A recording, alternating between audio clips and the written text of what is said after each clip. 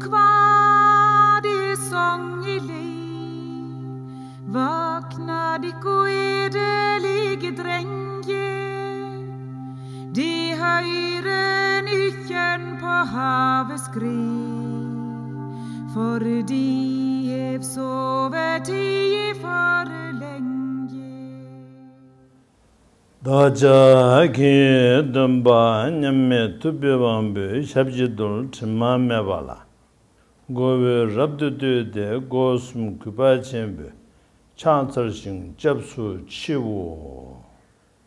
Dado simjian tamjiji.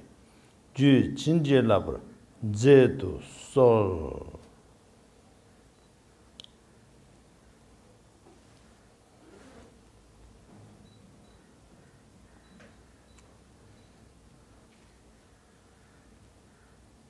Everyone, almost everyone I know.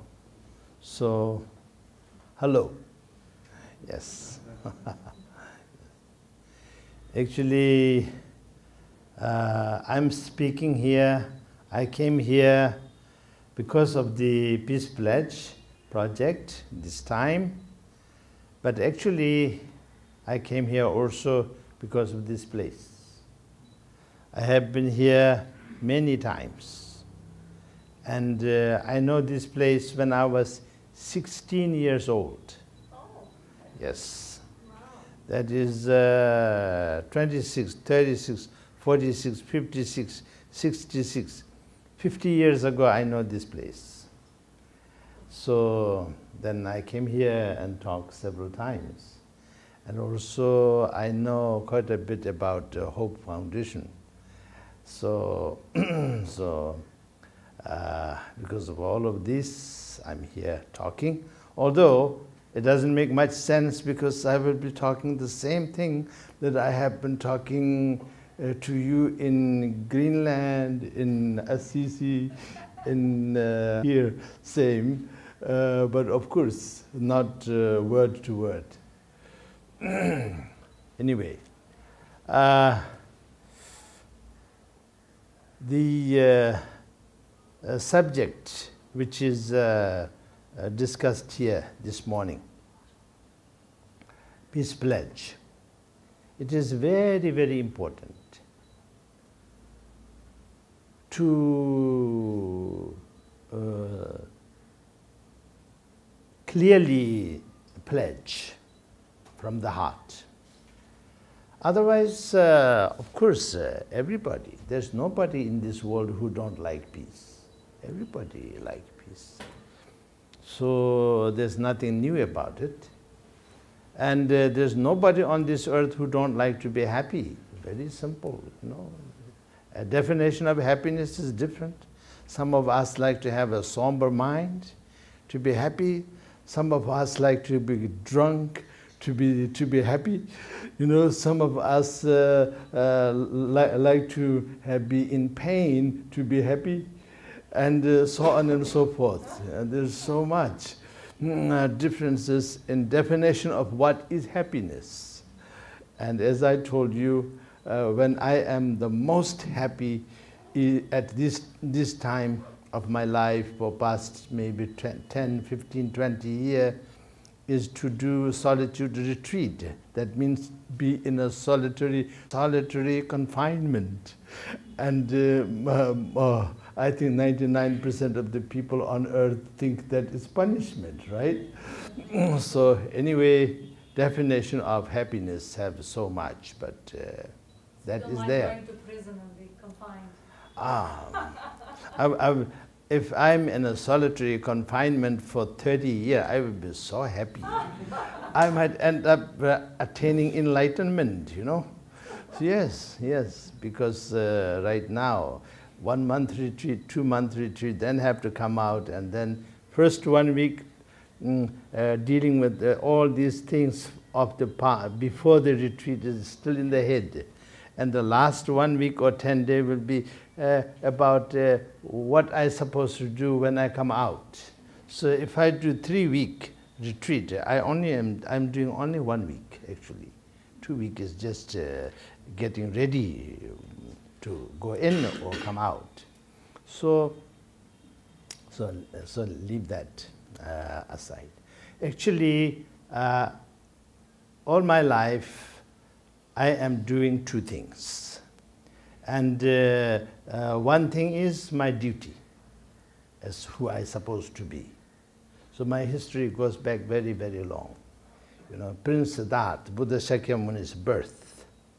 So it goes 9.5 months before his birth.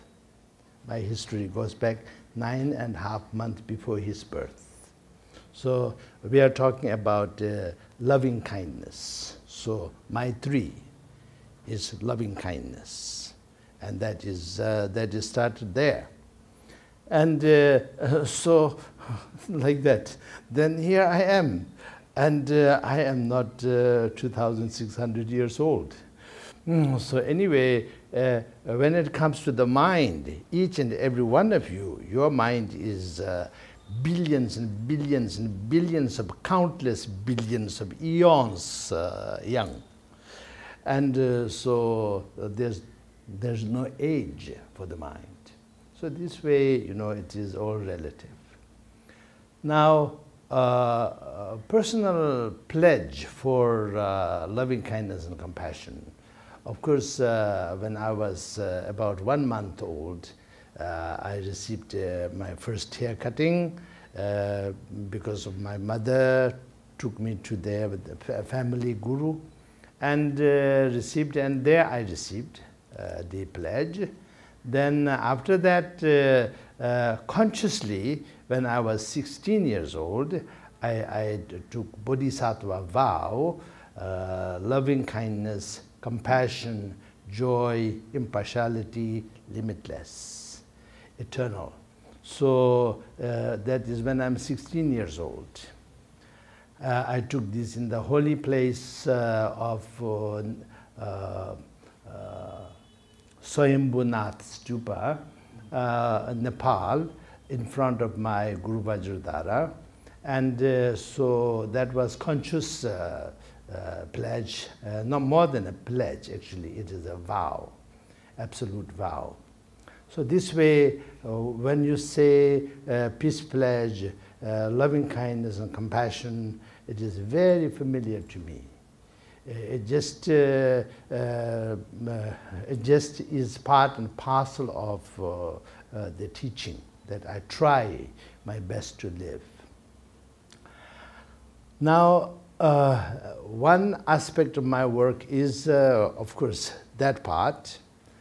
And another aspect is, I would say, my personal interest, or I as a human being, one of the 7 billion human beings on earth. So I feel I should do something, do everything to make, beside hoping and praying and taking vow to make everybody Buddha, not Buddhist, Buddha, attain enlightenment, then technically to make this world better, and not just better, livable, 50 years from now, 100 years from now. So this became a very important part of my life when I was 22 years old, 1975.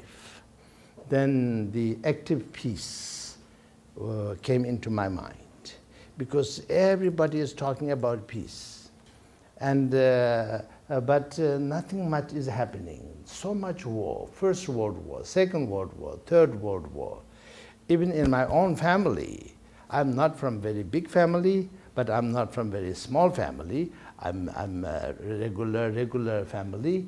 And in my family, more than 30, almost 50 people, one way or another, died fighting battles. So that way, you know, it is a part and parcel of my life. And so right now, so many people are dying fighting all over the world. And in India, just a little bit over a week ago, more 46 defense personals are killed in a split second. They lost their life, just like that. So this is happening all over the world, not only here, not only somewhere, everywhere happening. So this way, it is to do something about how to prevent such things from happening in the future becomes a responsibility of each and every one of the 7 billion human beings. So before talking to anybody, I myself, as one of the member, have to do my best. And there's a limit to my capacity. My understanding of peace as a passive peace is very good, but it is for yourself. You be at peace, and then you will be enlightened. Very good, wonderful. And then, of course, like Buddha Shakyamuni enlightened. As a result of that, so many thousands and thousands got enlightened, but 7 billion human beings not enlightened, And many of them don't even know the word Buddha. They never heard. So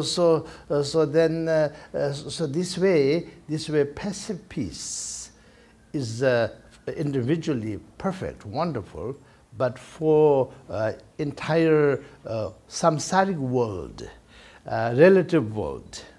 But relative world is more relevant for everyone than the ultimate world, because ultimately everybody is Buddha, everybody is perfect, everything is perfect. We don't have to do anything. But relatively not, relatively so much problem. So therefore we have to deal with the relativity. And relative reality, then the active peace. That is how I can relate to the peace. Just do nothing or do something, and then whole world will become peaceful, and then it will remain peaceful forever. I'm not a pessimistic person. I'm not an optimistic person. I'm just a everyday person. But I can't believe that will happen. This doesn't make any sense. It doesn't happen. One generation, another generation, things will change. So there will be no such thing. Whole world will become peace and nobody have to do anything. It will remain like that forever. Forever is very long time, very, very, very long time. And so I don't believe in that. If there is a sin for not believing that, I will take responsibility.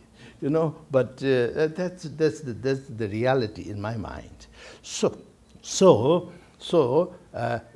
active means relatively, technically, we have to foresee what is coming. Not magically, not clairvoyantly, but technically, we have to foresee. We have been around, humanity have been around for many, many, many centuries. And we have all kind of knowledge and all kind of track records. And we know what will happen, what is happening now, what will be the result of today's little drop will be the tomorrow's ripple, and day after tomorrow it will reach the shore, and what will happen there, and when it comes back, what will happen in the middle, where it started, ripple, ripple, ripple, and this we know. And so stop being stubborn, stop being lazy, stop being arrogant, stop being wishful thinking, just be realistic and deal with it. So now, when our two sisters talked about the education project that they're working on, this is a perfect example. This is good, because today's generation, this particular locality, that particular locality, according to that, education system has to be executed and taught. So that way, there will not be some sort of general, uniformed system. You know, it doesn't work, you know. So if you have one big kitchen for the whole world, then too much sugar, all diabetics will die. Too much salt, all the high blood pressure patients will die, and so on and so forth. You know, if there is meat, then all the vegetarians will break their vow. If there is milk, then vegans will break their vow, and no good. So every individuals has to be dealt individually. So that is active peace. Education, economy, politics, religion. So everything has to be individually upgraded and evolved to suit and remedy today's reality and tomorrow's reality that is next. And in geomancy of building a house, that's one of my hobby. For example, if I build a house for somebody, design a house for somebody, it is going to take 3 years. Then I will design it. The house will be good for the person who will stay there, who will occupy. It will be good for that person from the day that person move in, not now when I'm starting to draw, because it might be already very bad for the person. Because if it is good from now, then normally the good geomancy perfect will last for 12 years. So 3 years is wasted. And then better than that will be 60 years. Best will be 300 years. And best of the best will be 360 years. I cannot design any house. Even the emperor of the earth asked me to design one. I cannot design anything that will be good for more than 360 years. Impossible. So mathematically impossible, astrologically impossible. It just wouldn't work. So like this, it has to be updated. And then it has to be continuously updated. Because in my mind, maybe I'm wrong, but the education system today and the defense system today, the political system today, economy system today is based on maybe a 500-year-old principle. You know, maybe a little change here or there, but based on that. That's why we have so many problems. We cannot solve problems. We think we are solving problems, actually we are creating problems. Yes, we are preparing pure jalebi for a diabetic patient. Jalebi is, you know, cooked in sugar syrup. Yes, it doesn't work. Yes. So this is my definition of active peace. And I have 9 areas, so I have no time, and so I will just talk about few. One, education. Okay, so the 2 ladies have, 2 sisters have taken care of that, so leave it there. And there's much more to it, but then that is how much they can handle in such a short time. You have no miracle, I have no miracle, you know, so we have to deal with reality. And then another is environmental. Environmental have many issues, but mainly 3. On the earth, you know, and that includes the rivers and lakes, in the ocean, in the space. 3. Space includes atmosphere and above the atmosphere. All of that it includes. So that. And then another aspect is religion. I'm a religious person. I'm involved in religion. So religion. And it appears most of the world problem today is coming from religion. That sounds terrible. That sounds really terrible. It's like saying all the people are dying because of medicine, you know. That's quite true. It sounds like that, you know. All the problem of the world is coming from religion. Means all the people on earth are dying because of medicine. It sounds like that. So that's not right. Absolutely not right. And I don't believe all the problems are coming from religion. No, definitely not. But some religious people or people who use the name of religion to do something with vested interest, or maybe they are confused, maybe they don't mean bad, but confused, and like this. So the parents, you know, care for their children very much, but sometimes they're confused. So they teach the wrong thing. They treat the wrong way. So like that. It could be like that.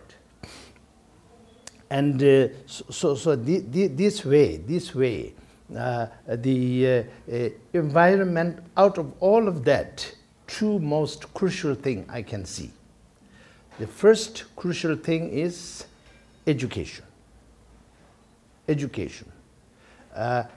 7 billion human beings have to be educated. My level, you know, old man, have to be educated. Young men have to be educated. Young men and women, old men and women. And then children have to be educated. Of course, the children is the most important. The children's education basic starts at the birth until the 8 years old, until the first tooth changes. That sets this trend for the entire life. So if that period is not good, then very difficult. It will take a miracle to have a better life for the child, for the person. So then second is from 8 to 16, and the third is from 16 to 24. Then from 24, it is already a tree. You cannot make a bonsai out of a tree. So it's already done. Yes. Now this way, education is very crucial, but that is a long term. That takes a long time, but it is already going on. It is not that I am so genius that I figured this out. Of course not, you know. So all the hundreds of thousands and millions of people are doing their best, but have to really take it very seriously, and we can't afford to be wishful thinker. You know, just wishful think, you know, everything will go well. Somebody from above there will take care of everything. You know, not like that.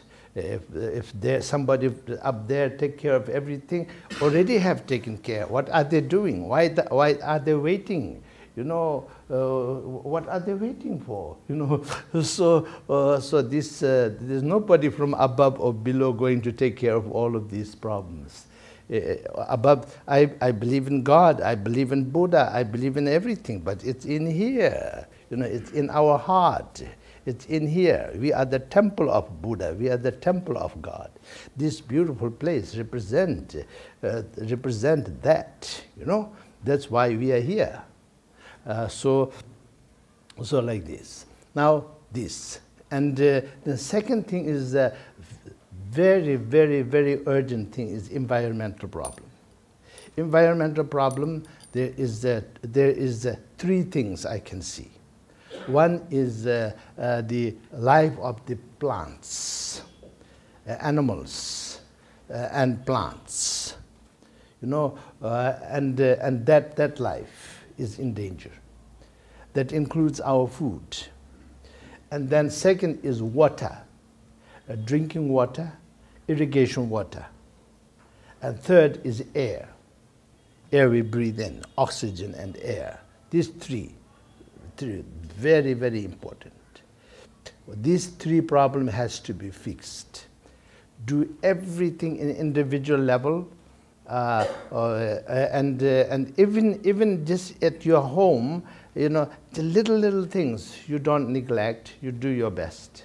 And then in a community level, then of course the government is doing their best, of course. I know that Peace Pledge had something to do with our Prime Minister, Modi ji, to clean the Ganga and all of that. All of that is small things, big things. Everybody have their own level of capacity. So we have to do.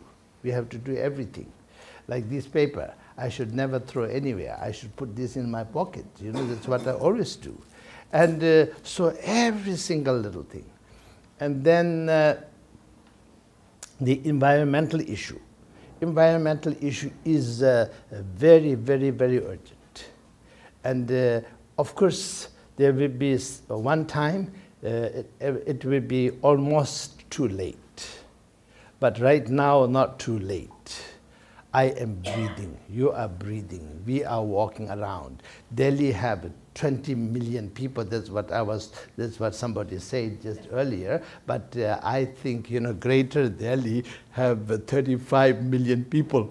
35 million, Greater Delhi, entire area, national, capital, territory, area have 35 million, not 20 million.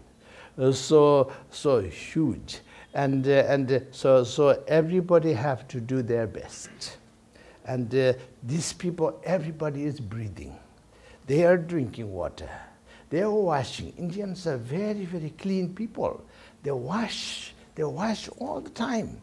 Washing is part of their everyday activity, everyday activity. Wash. And Indian don't take a bath one day. They feel very uncomfortable, and they just sit there.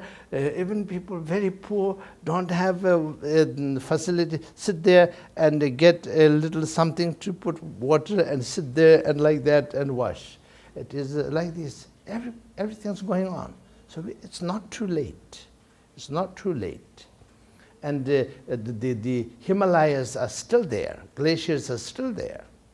And Mount Kailash still have glaciers. And European Alps still have glaciers. Pyrenees in between France and Spain, no glaciers. But then, gone. But then Caucasus, Russian Caucasus have glaciers.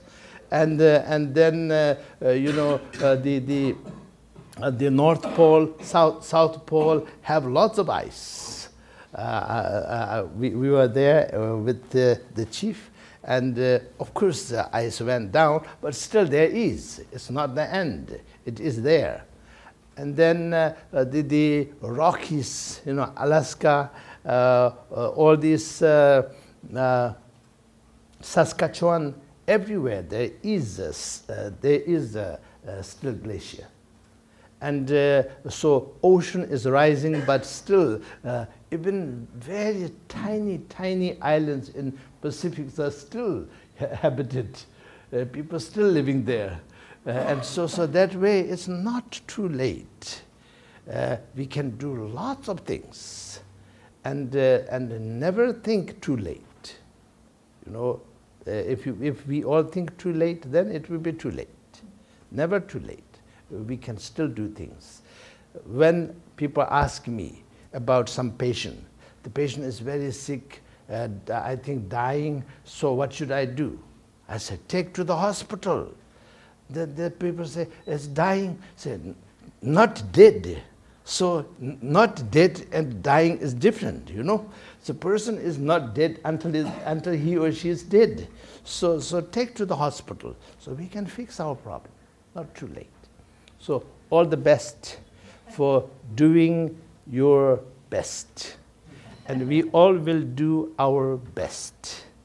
And then I am very happy to be here in this wonderful place. And I like your symbol. So that's why I requested the young gentleman to move the thing. So this is a very nice place, and my institution is Mount of Excellence. A little bit like, I cannot say it's like a Sufi or anything like that, but it is focusing on excellence of everything. Excellence of all the knowledge, excellence of all the wisdom, excellence of all the practice lineage, excellence of all the academic lineage, so excellence of everything put together. So that is my institution, not invented by me. It was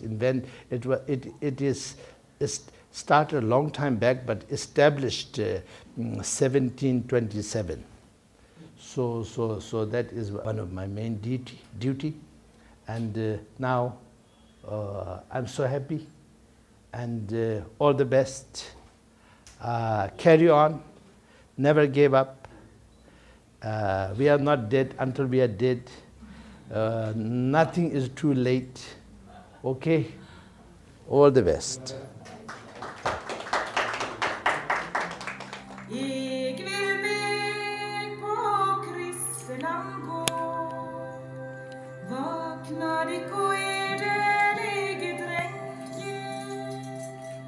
Den